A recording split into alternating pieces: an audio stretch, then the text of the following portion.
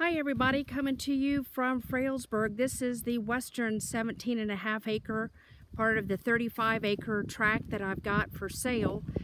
Just wanted to kind of give you a video, give you a better feel for what this beautiful property looks like. This is the tract that has the Church Creek, which is kind of really more of a seasonal draw on the property.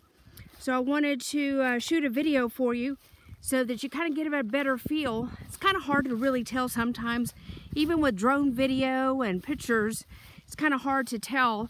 So I thought it'd be a great idea to shoot a video of the property like you were, hello little Jeep, so that you kind of get an idea of what the property, if you were actually walking.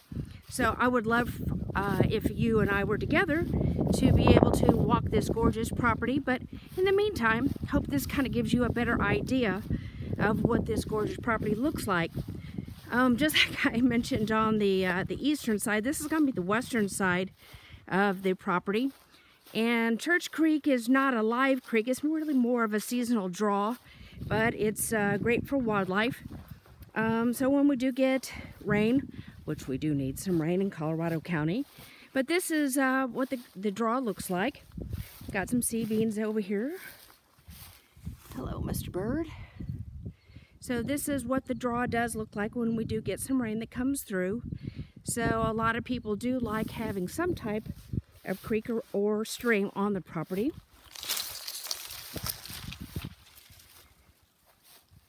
So you've got beautiful live oaks that are on the property that are just gorgeous, would be perfect for hanging out on the weekends, for building a house.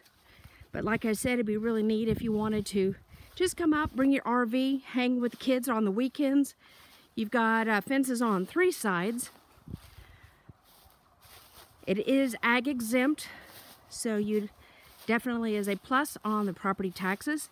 You do have some cedars on the property, but not a lot.